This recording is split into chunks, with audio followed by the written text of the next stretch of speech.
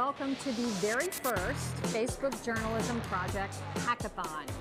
One of the key parts of the Facebook Journalism Project is bringing together the news industry with engineers, product developers from Facebook so that they can build things together very early in the development process.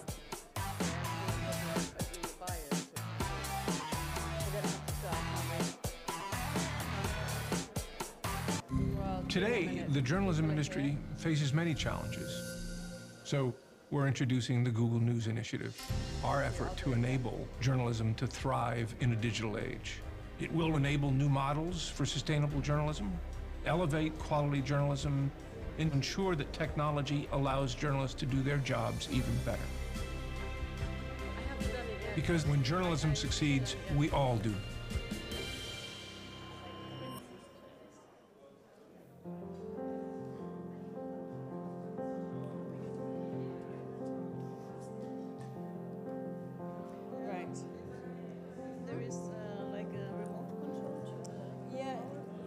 Is there a remote control for the slides? Is there a remote control for the slide? Yeah, super. Okay. And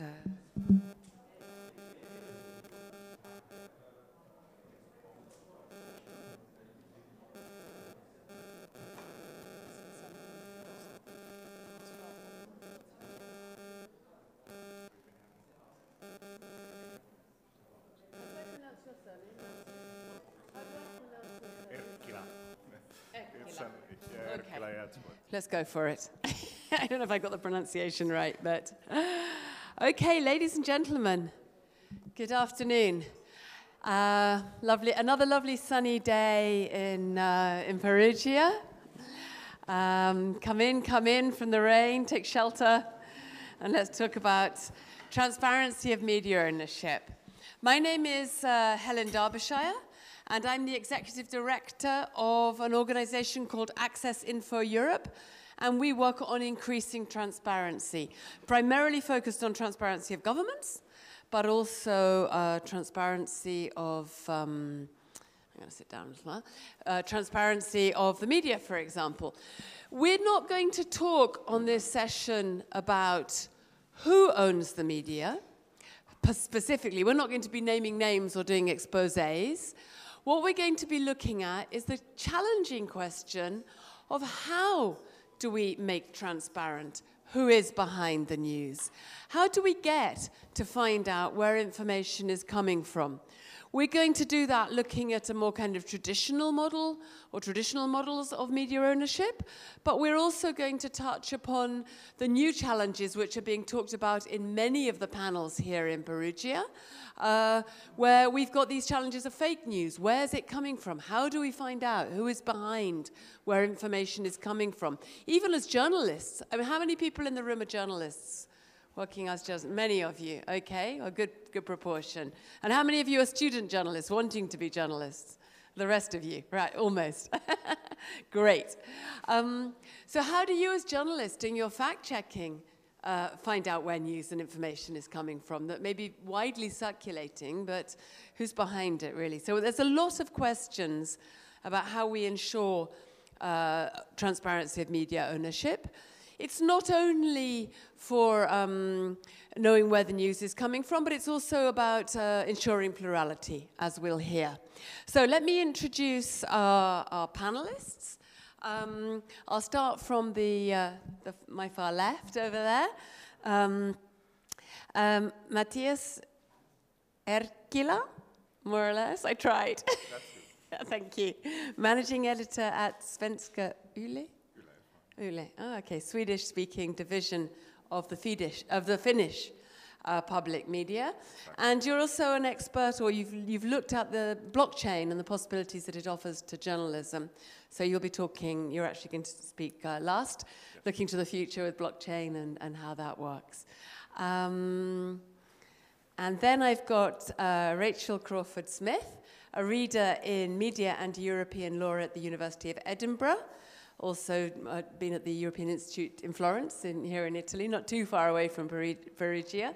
looking at questions of freedom of speech and broadcasting, and also been working for quite a number of years now, Rachael, because I've been working with you for a few years on this, on transparency of media ownership.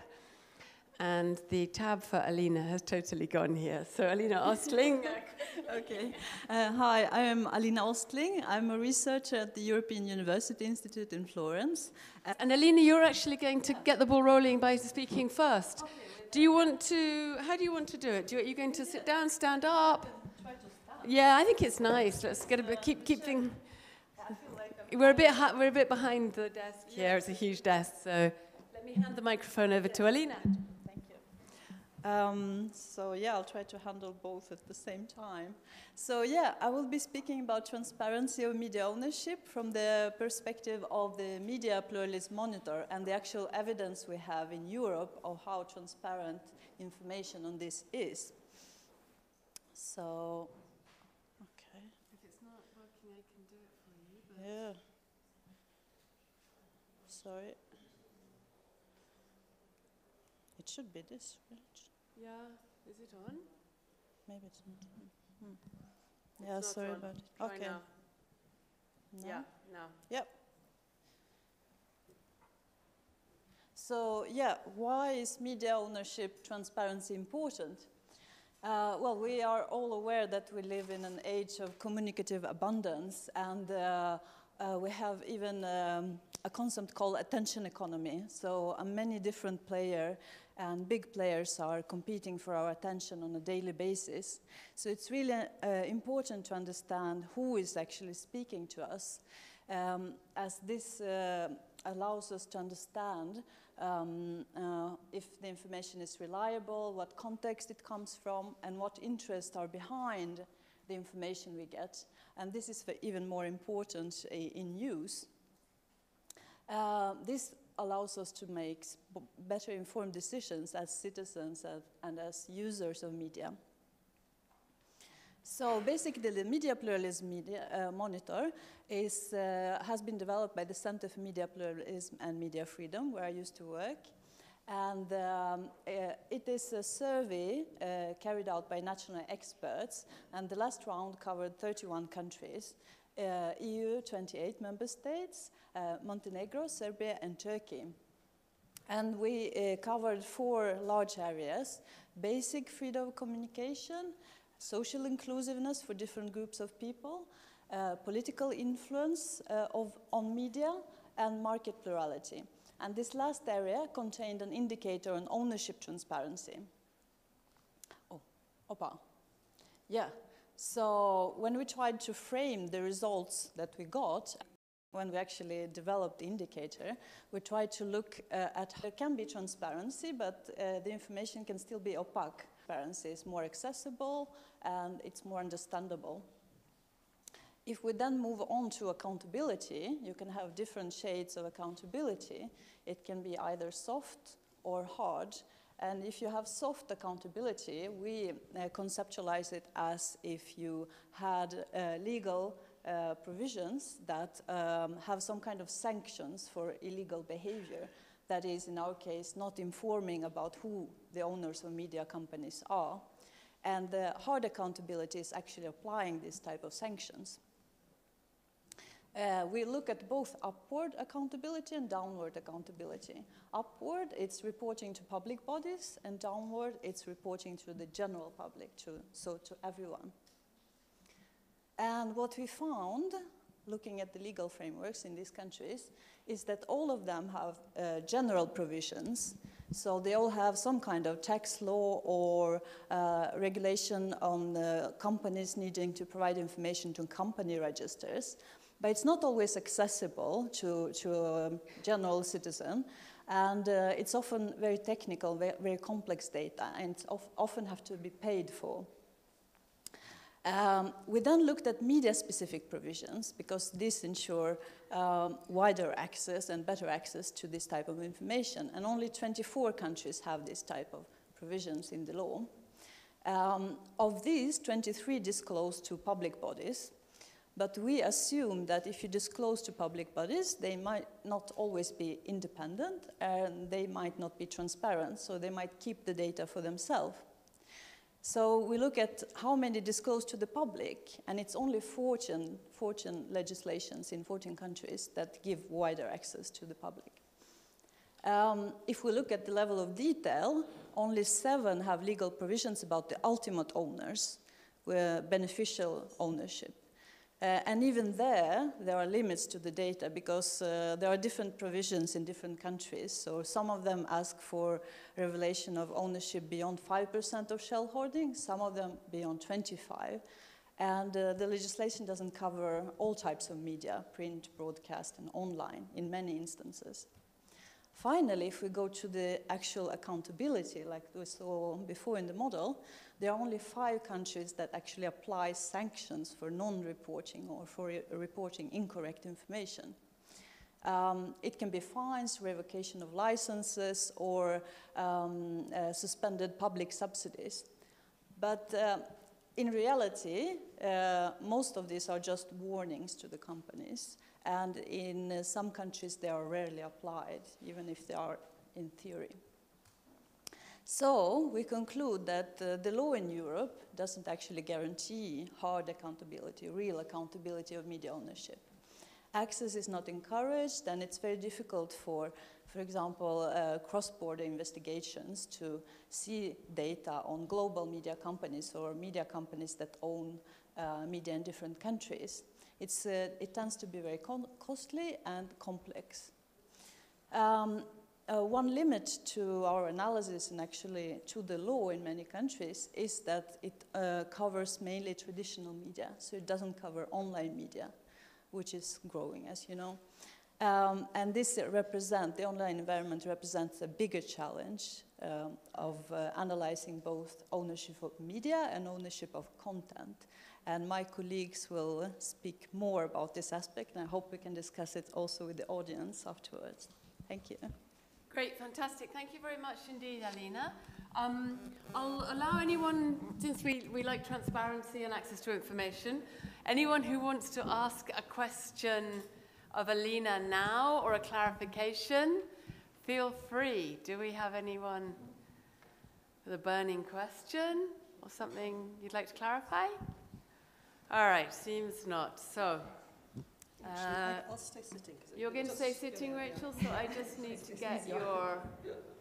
It's probably this other presentation here. Yep. Yep. Let's roll. All right, and do you want the little controller? Yep. There we go. You're ready. Okay, well, I'm going to speak a little bit about the legal background. As we've seen... Microphone. Oh. We should put ours off and you... Is that... Try with this one. Give me that one back. Okay. Yeah. Is that good? Can you hear me now? Yes. Yes? Okay, so I'm going to talk a little bit about the legal background to all this. I've put up a picture of the life of Brian, and for those of you who've seen this comedy film, rather old, you may remember that there's a joke where one of them asks, "What has the Romans ever done for us?" And people think for a while, and then they start to come up with all sorts of ideas as to what the Romans have done, like aqueducts and roads and all the rest of it. It's a bit like that with the international law background. At first, you can't really think of anything very much, but after a while, you begin to think that actually the law has set in position some very important principles, and the question is, how can we get those into practice? As Alina has explained, some countries do have rules, and we have about, I think, 13 or 14 countries that require information about ownership to be made available to the public.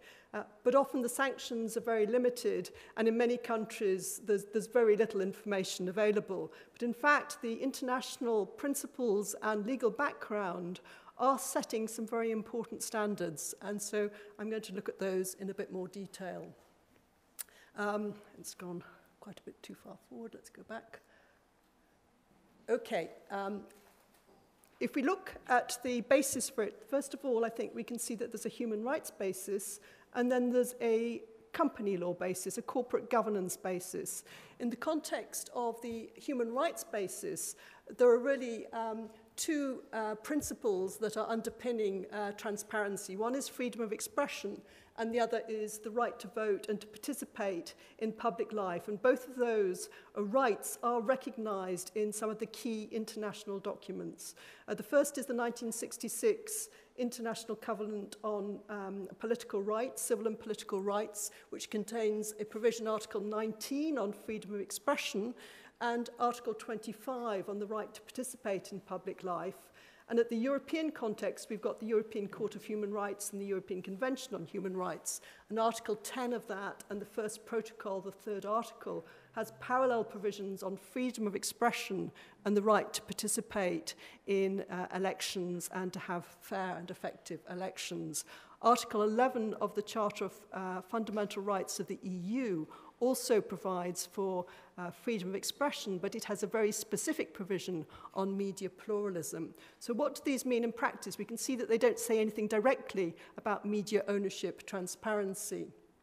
But there's been a development in the law, and I'm looking here at the European context, from a context in which Article 10, that provision on freedom of expression, was seen as essentially a negative provision, one that restricted the states and public bodies from censoring or restricting the media, to more recently a positive obligation on states to set in place an enabling environment in which the media can perform its democratic role. And a very important case is the Centro Europa 7 case. It's an Italian case from, I think, 2012, in which the court said states have this positive obligation to put in place an enabling environment for freedom of expression. And it made reference, which is very important, the court made reference to a 2007 Council of Ministers recommendation. And by making reference to that, they started to incorporate these political recommendations into the legal provisions, in particular Article 10. And the recommendation here is the 2007 recommendation. And as you can see, it calls on member states to adopt the regulatory and financial measures necessary to guarantee both pluralism, media pluralism, but also media transparency. And in 2018, there's a second and very important Council of Ministers recommendation on media pluralism and specifically on transparency, which recognizes again that member states are actually under an obligation to put in place a system which guarantees media ownership transparency. And if any of you are interested in a fairly developed international law set of principles as to what this entails, this 2018 recommendation is extremely important. And as you can see here, it says that states should strive to put in place this enabling environment, and it looks to both direct ownership and beneficial ownership. And it suggests that states should put in place requirements both for the media themselves to make available information as to who owns them, but also that they should ensure that there is a central database that's put forward by an independent organization which gives access to up-to-date, timely information on both direct and beneficial ownership and makes that available free of charge. So this is a very, very far-reaching set of international provisions established in 2018. I won't say a great deal more. There are also a couple of legislative provisions. There's the 1989 Convention on Transfrontier Television, which for the states that are party to it, and which are not also party to a parallel EU directive, the Audiovisual Media Services Directive, requires in each state to make sure that the Media Regulatory Authority makes information available on capital holdings to anyone who asks for it. For those states, and I think there are about over 30 states that are members of this convention, for those that are also members of a parallel EU directive, they are not bound by that provision. They are solely bound by the provisions in the EU directive. And rather disappointingly, that was amended recently to recognize the importance of media ownership transparency, but it doesn't impose, unlike the Transfrontier Television Convention a binding obligation. It only says that member states may make this information available about who owns the media. So rather disappointing. In terms of hard law provisions, we've got rather disappointing picture at the EU level. Then just to pick up at the corporate level, as we're all aware, there are many requirements within states to make companies make available information about shareholding so that investors know what they're investing in, and also for the public to have confidence in the corporate system. And the EU has introduced a number of important measures, both in terms of the Transparency Directive and also in relation to money laundering. And in particular, the money laundering changes, which we've just gone through, require that registers on beneficial ownership to be made available to the public. So we've got rather limited human rights development, but we've got quite established corporate rules, but it's often very difficult with those corporate rules to actually get the information and to collate it and put it together if you really want to find out who owns the media. And so I'll just wind up really with saying that there are principles at the international level. We've seen that they've not properly been implemented in practice, and I think it's one of the challenges for us to get states actually to start implementing these principles and putting them into effect. So beyond sort of highlighting their importance and encouraging states to act, we might be able to do other things, that various soft law mechanisms. We can encourage self-regulatory bodies to expect members to be transparent if they want to be part of that body. We can expect perhaps social media to do more to encourage members to be transparent, and WikiLeaks has, I think, so Wikipedia has been referenced by Facebook in terms of providing information about some of the media companies that they provide access to. Reporters Without Borders has a very interesting initiative called the Media Ownership Monitor, which for a number of countries, largely South America, but also some countries in North Africa, has provided very, very detailed but very user-friendly sources which give very detailed information about media ownership. So using those as links with companies on social media can provide the public with useful information. And finally, one can possibly provide benefits, VAT advantages, tax advantages, give charitable status to those organisations that are prepared to be transparent about their ownership. So the various soft law or incentives that can be provided to encourage greater ownership transparency. The future, but it's going to be, I think, a big challenge to turn what is a set of principles into practical reality, as Alina has said. Okay. Thanks very much indeed. Rachel, I was going to give a little presentation, but really super brief, about the work that we've been doing to promote the standards on media ownership transparency.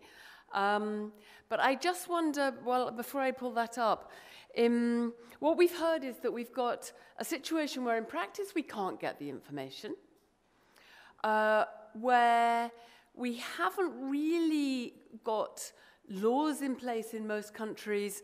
We've had very recent declarations, really, from the Council of Europe saying that we need to have these rules, but we don't have them yet. They've emerged to the extent that we're beginning to get something.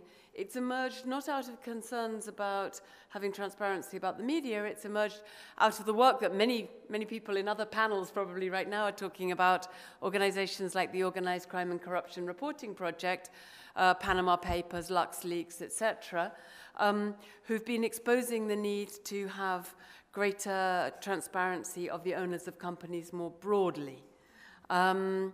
So why do you, I'm just curious, do either of you have an analysis, or Mattias as well, do you have an analysis of why you think there's been so little political will to act on this? What's the obstacle been to getting these adopted? Have you got any thoughts on that? I mean, I think any kind of media regulation is always highly controversial, and there are questions also about to what extent across the board you would always expect media ownership to be transparent. There are questions about protection of journalists that underpin that. I think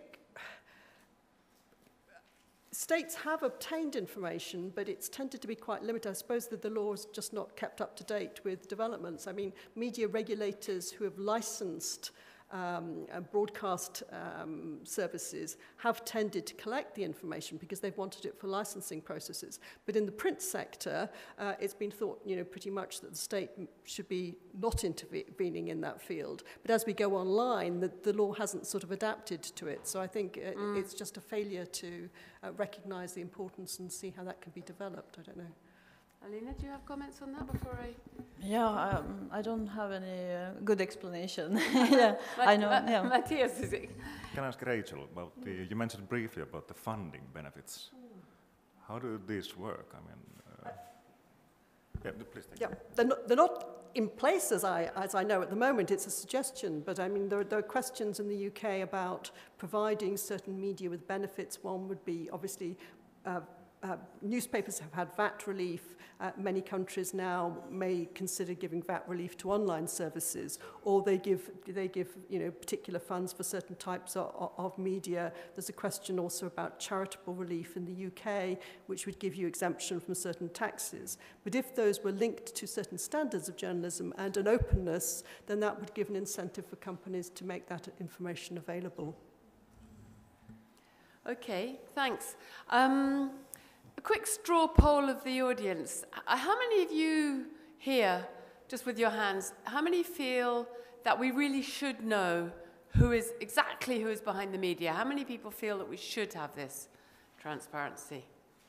Pretty much total majority. A couple of people look hesitant there, but is there someone who really thinks that we don't need to know, that we shouldn't know, that media have a right not to say who they are? No. Okay. Rachael? Can I come in on that? I mean, yes. The question is, if one starts to regulate, as one has often with the broadcast sector, you then have to make a very difficult decision about which media you're going to bring within this. As the sort of legacy media go online, maybe it's easier to see that these are sort of major providers still. Yeah. But where do you draw the line? Yeah, there's some tricky questions, and we'll discuss those a little bit more. I'm just going to tell you from the point of view of a civil society organisation that works on transparency, what we've tried to do, working with Rachael and Alina. I mean, you've been part of these projects as well.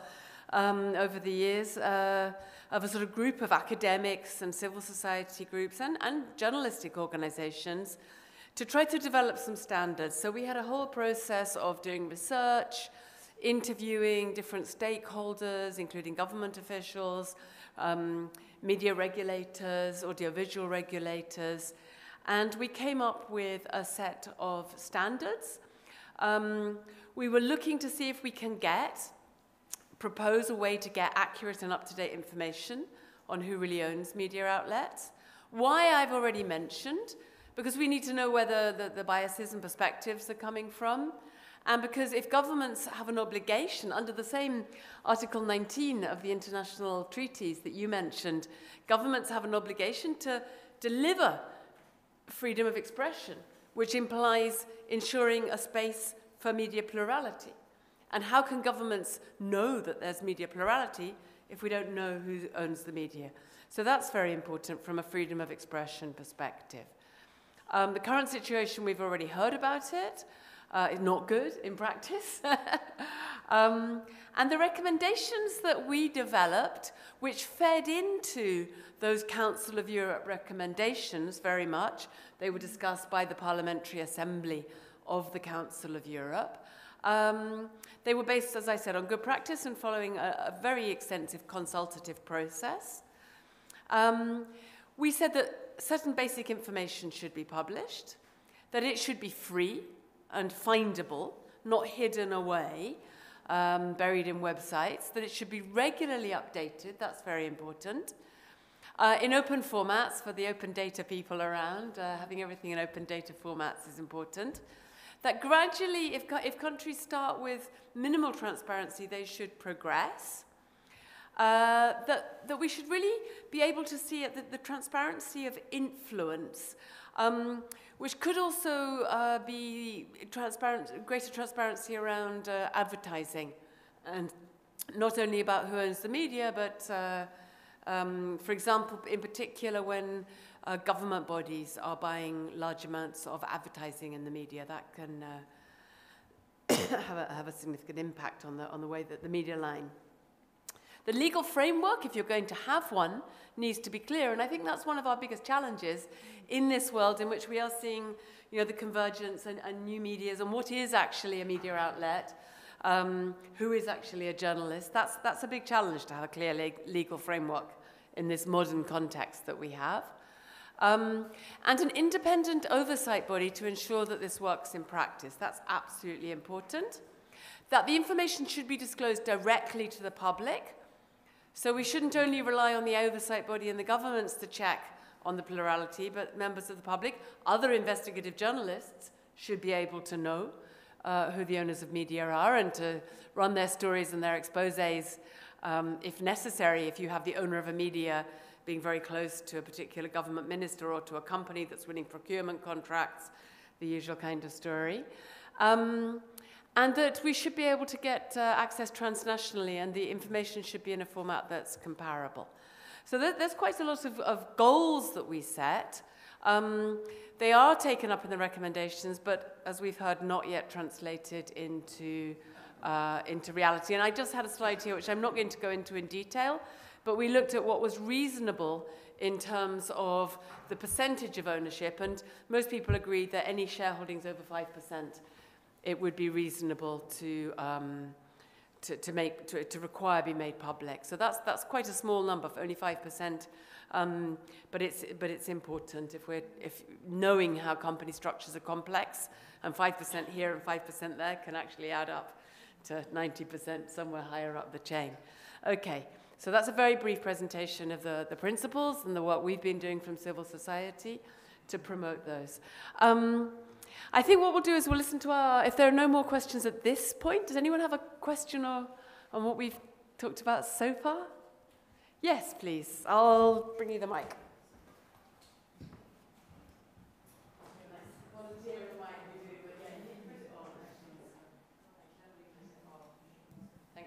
Thanks. Hi, I'm Natalie Nugred. I'm with The Guardian. Thanks for those really interesting points. My question is, it seems to me the Council of Europe is a body that has literally no power whatsoever in terms of seriously, getting anything implemented in terms of fundamental values, media pluralism. We're talking about the Council of Europe, meaning a body which includes, very democratic places like Kazakhstan, okay? Well, Kazakhstan not, but Azerbaijan, yes. So. Kazakhstan isn't in it, I think? No, it's 47 countries in the European region. It doesn't extend to Central Asia. It goes as far as the Caucasus, Georgia, Azerbaijan, Armenia. Russia, yes. Ukraine, yes. But not Kazakhstan, not Central Asia. Oh, sorry about that. Okay, yeah. But okay, Azerbaijan, Armenia. Yes. Well, even these days, Hungary. Belarus, there's another panel on Hungary. Belarus is not a member. Okay. Yeah. Has been. Okay. Sorry. No, I should have been more precise. My point it's is. Okay. It's okay. The point is valid. My point is, it seems to me it's the EU that can actually, as an organization, do something about situations in which we would worry about media pluralism and media ownership.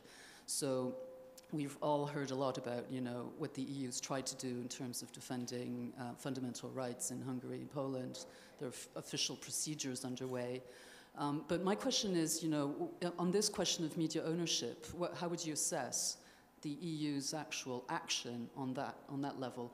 And the second question is media ownership. I mean, transparency of media ownership and media pluralism are not exactly the same thing, it seems to me. They're not exactly the same thing, right?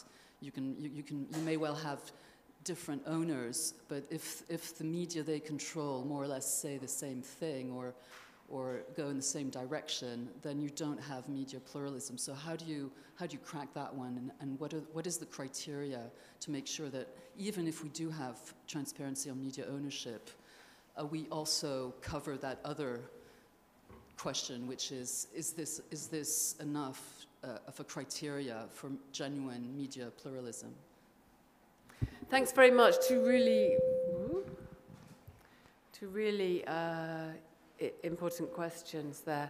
One about the current weakness, really, of the Council of Europe, this 47 member state region that isn't perhaps as influential, isn't anything like as influential as it was 20 years ago, and the role of the European Union.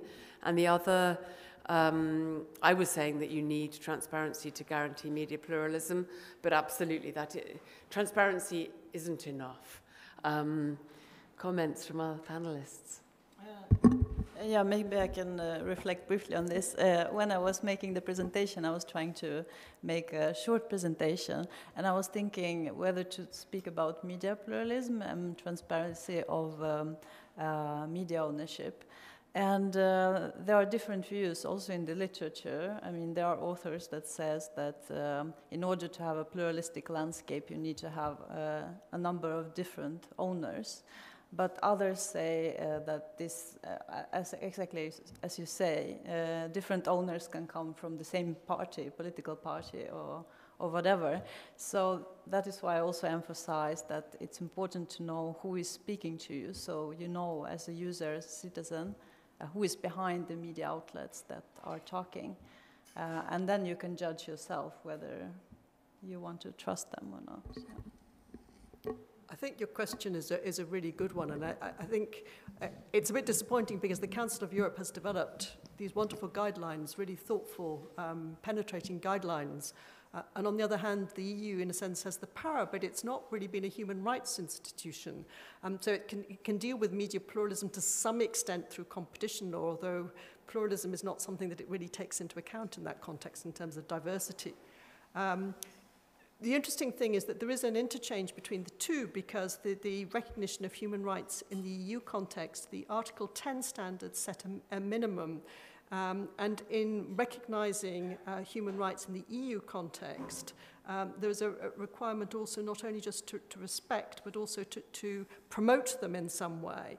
So although the failure, I think, in the Audiovisual Media Services Directive, the EU directive, to recognize strongly the importance of media ownership transparency as it stands at the moment, I think one could push a little bit more at that and say, if that's a reflection of, say, Article 11 of the Charter of Fundamental Rights of the EU, which recognizes media pluralism, and in a sense, media transparency is a sort of a precondition or an aspect of that, that they should be pushing that. And then the European Regulators Group, which helps to implement and does research on the application of the Audiovisual Media Services Directive, and one could try and encourage them to put pressure on the states. But I mean, there's a difficulty for the EU because it doesn't have this direct human rights responsibility. So it's always through the sort of back door. So it's rather unsatisfactory. We've got these two institutions, one who's got perhaps more limited power, though I wouldn't discount, I mean, in some countries they have actually been able to be quite influential, but the state has to want to have them to go in and assist them. So I wouldn't write that off. Those standards can feed through into EU law, but the EU has been very reluctant to go ahead just directly on freedom, although Hungary and Poland are cases where we can begin to see them taking a country-specific view. We've got another question. I want to add something on this. And do you have a comment on it, Mattias, on this point? Yeah, just a comment, but I had a question as well. You have a question as well? Yeah. Okay, I'm going to make just one additional comment on this, which is that we... You've got both a comment and an intervention coming up, so for the 15, 20 minutes we have left, you're very well set up. We did have a number of hearings at the EU level. The EU was actually exploring, just as Rachael said, really exploring how it might be able to justify taking action, but it kind of fizzled out in the end. I don't know. It was a bit disappointing that they didn't really pick it up and run with it. And I have to say that in the last couple of years, I haven't seen much movement at all. There was a moment, but it was 3-4 years ago now that the EU was more looking at this. I don't actually think the EU has been strong enough on Hungary or Poland at all. And that's a shame, because the pressure on the media, pressure on civic space in Europe, pressure on freedom of expression within the European Union or in the neighborhood countries is a serious challenge that we've got. And it's been disappointing, perhaps, that the EU has been treading a little bit too gently on that, I would say. We have a lady here. I don't know. Let's hear the two questions, and then we'll figure out how it goes. So okay, yeah, that's fine if you want to integrate this in later. But my name's Sally Lehrman, and I lead the Trust Project. And we are an international consortium of news organizations that are basically doing voluntary transparency. And through these trust indicators, and one of them is about best practices, and specifically we ask news organizations to describe their ownership. And we often have to go back to them and say, say more about what does it mean, for instance, to be a publicly held company, to trade shares, or tell us more about specific private owners and so on. So I have two questions. One is, how gets to is transparency enough? Because we grapple with this question, and did I say we're in 5 European countries, US and Canada, so Latin America, but we wonder, is it enough to just state these things? Because does the public, like if a news organization is willing to be honest about, we have this corporate influence, or we have this government influence, we take X% of advertising from government, how well can the public actually interpret that information? So it seems to me there's like another piece, which is making the public aware of how to interpret this. And then secondly, I'm curious what kind of response you've had to your work among media companies, because I think it's just excellent and fascinating. Okay, thanks very much for the question. Mattias, do you want to either respond and or add your question, and we'll keep it going? My question is slightly on the same lines, but good questions. I think you should take this. My question as a journalist, I'm sort of wondering what you talk about bias and influence. What bias are you talking about? We are objective journalists. As a question, how well is it documented that the ownership has some? Do we take it as granted that the owners actually have a big say about the published content, or not? Okay, very interesting question. So, does ownership influence content, and is transparency enough, particularly when your challenge is building trust? Alina, would you like to have a go on that? I can have a quick go. I was just reading a report from Russia, and they were telling about the local government owning media, and actually it was a journalist, a Russian journalist was on training, media training in Sweden, and she was telling about her day-to-day work, and she was telling that every day the governor calls her media outlet and ask them to see what they will have on the agenda. And then he either approves or deletes certain items. And that's how that's the direct effect of ownership. I guess what I want to say is that it depends on the context and on the country. Of course, Russia is quite an extreme environment for journalists. But there are definitely correlations between ownership and media influence. Yeah. Yes, I mean, it doesn't have to be Russia. It could be the UK with, obviously, Rupert Murdoch and the Sun, and not all his newspapers, but that's a good example. I think your question is a really good one about how you can make this information accessible to individuals. Some countries, I mean, I think the Netherlands, their media authority publishes information to the public and tries to contextualize information about ownership, which is very, very valuable. And I mentioned the Reporters Without Borders approach. And if you look at their country reports, I think I've only just looked at these recently, but they do seem to be brilliant. And you can click on the particular shareholder; it links you up with their information, particular owners, very accessible. So I mean, people are actually producing some very user-friendly ways of getting access to this information, but it's time-consuming and updating it is costly.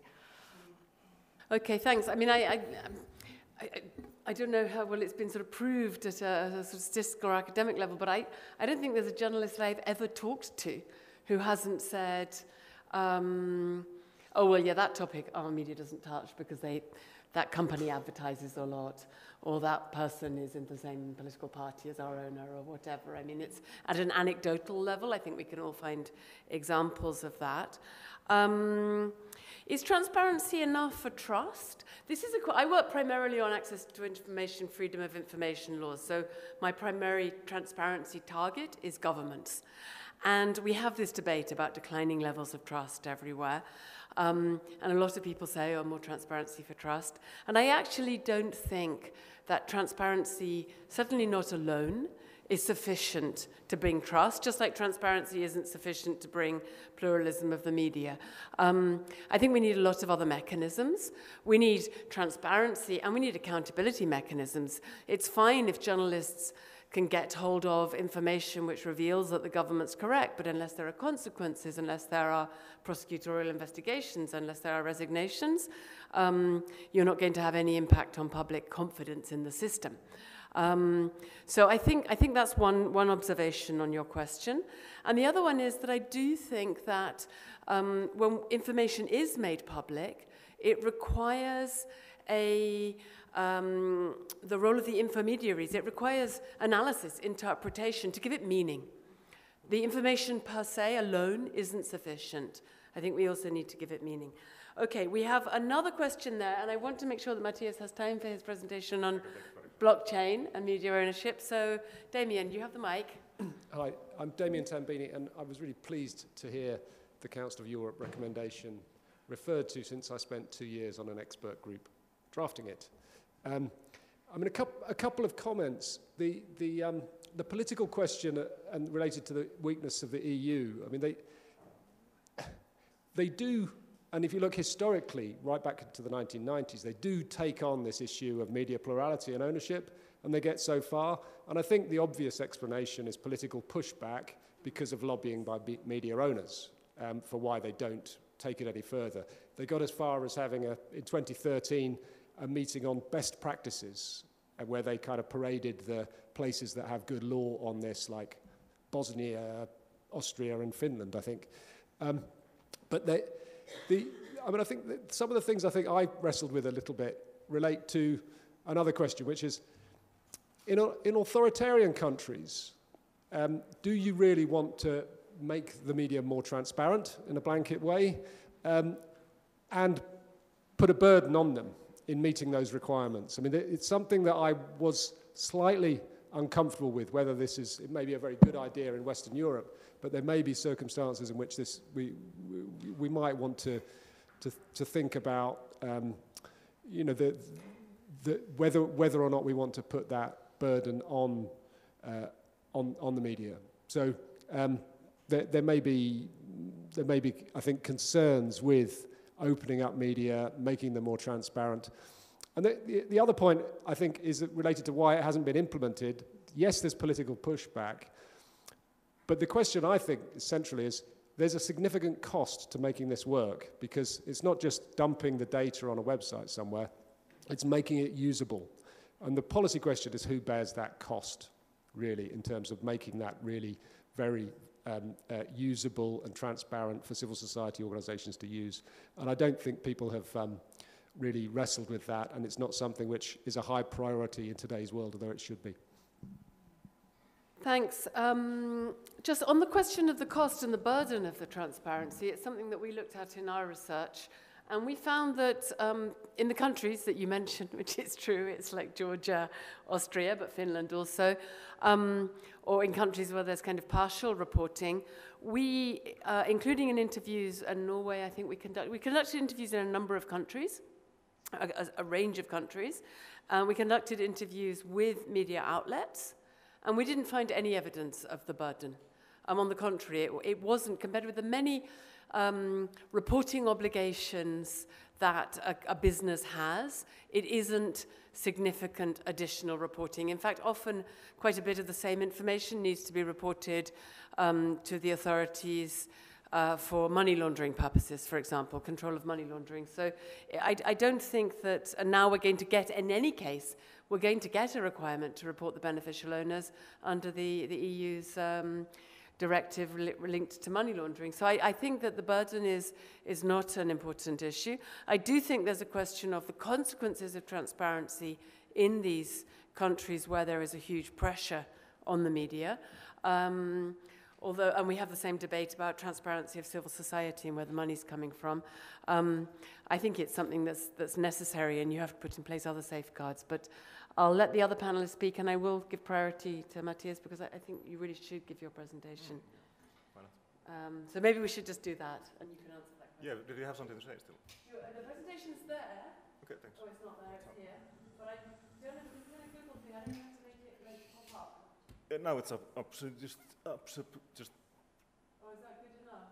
Yeah, you have to start it from the start. So which thing do I press? It's Sorry. Swedish. It's all in Swedish, and I can't quite see which one I have to do. Super.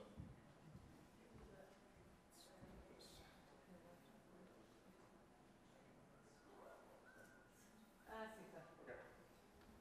So yeah, something slightly entirely else. Let's hope this works. Yes, it works. Yeah, to be transparent, I work at YLE, the Finnish public service media. It's totally state-owned and 100% tax-financed in Finland. And the reason I'm sitting here is I worked as a visiting research fellow at the same institution as Damien Tambini is from the London School of Economics Journalism think tank Polis for 1 month in October. I was looking at blockchain for journalism. And then I published there's a report. If you're actually interested, you can look it up. The topic is what uses blockchain for journalism. It's available on LSE website. Shortly about blockchain, I try to be we can't start defining blockchains here, it will take ages. But it's a way to actually just record transactions in a way that's actually openly available, immutable, and distributed. And that creates trust in an environment that would be otherwise trustless. And that actually makes it very, very, as we have seen, the usual implementation is money, or cryptocurrency, as you have seen. But it could be used for other purposes also, and I've listed some of these potential uses that have been discussed in the media. Environments, I've bolded those that could be actually usable for this discussion.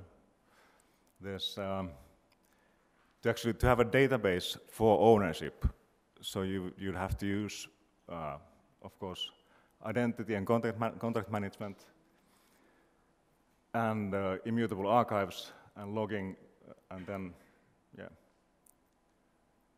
But at the moment, there's very, very few actually implementations of blockchain in the media environment. The only implementation is actually cryptocurrency so far.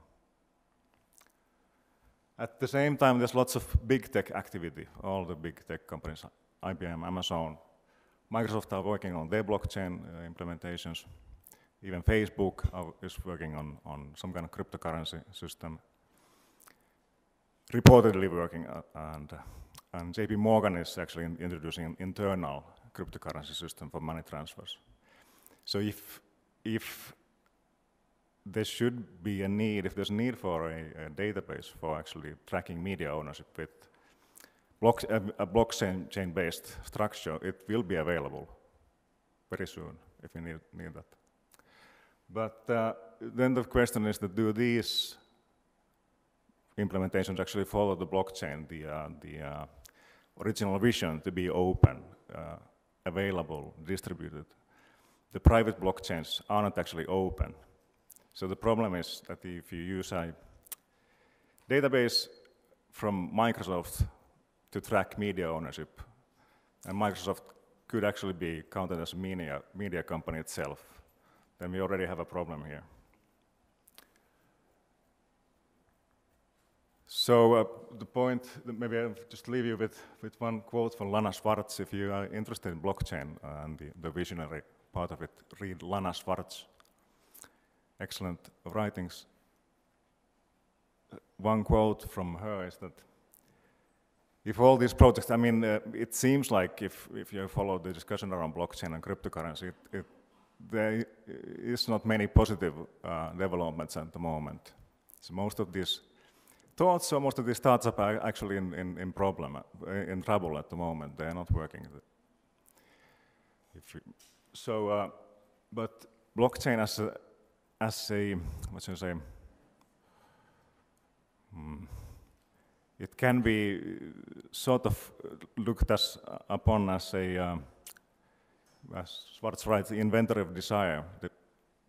So what do we want? We want to have an immutable, open, distributed way of tracking media ownership. And it doesn't actually depend on blockchain if we have it or not.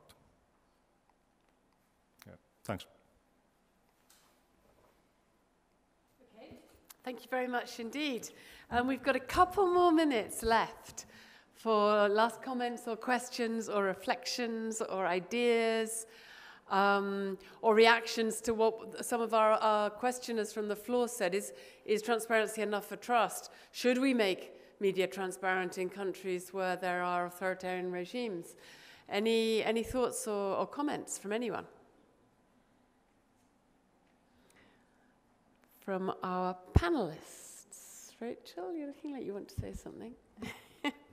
Not particularly, but I mean, Damien's question is a very good one. I mean, again, going back to the Reporters Without Borders, I think they've developed some kind of middle system where if the organisation decides that they want to be anonymous, it's kind of filtered through that, and that means they don't lose any benefits that you might get from being prepared to be transparent. So they've kind of built that into their system. So, but I agree with you, in certain contexts it would be absolutely crucial that that information is not made available.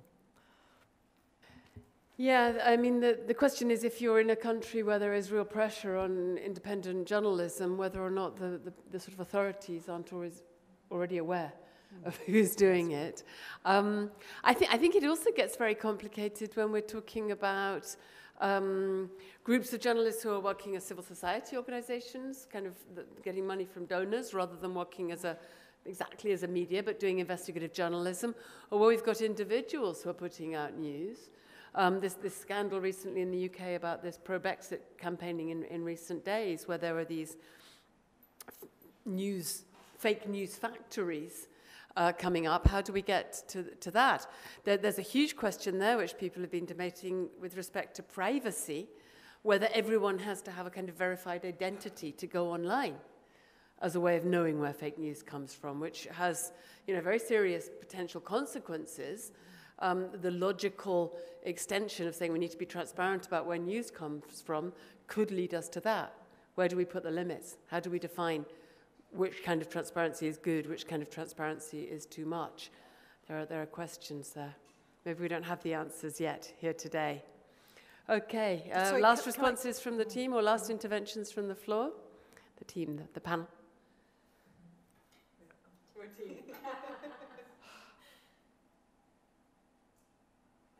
Apart from saying it's already difficult and we haven't got very far with it. I mean.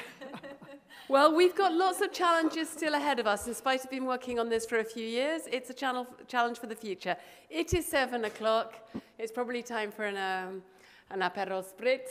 Thank you very much indeed. Thank you for coming, yes. To everyone. Thank you.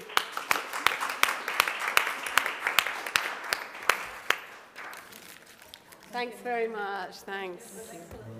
Thank you.